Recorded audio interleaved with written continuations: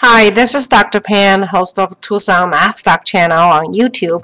We have a very interesting polynomial to solve here. First thing spotted is 10 and 5 is a factor of 2. So it got to be some sort of flag going off saying you're going to use substitution. Okay, then u squared becomes x to the 10th.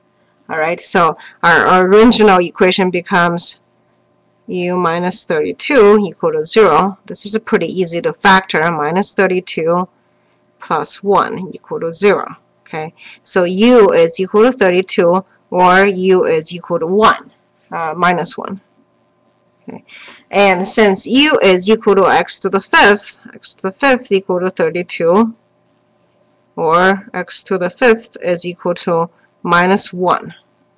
And we're going to solve each one individually. So x is equal to 2 to the 5th happen to be 32, or x equal to minus 1.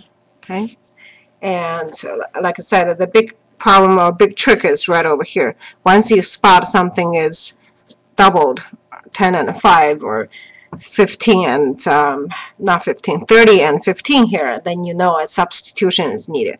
All right, hope this helps. Have a confident day.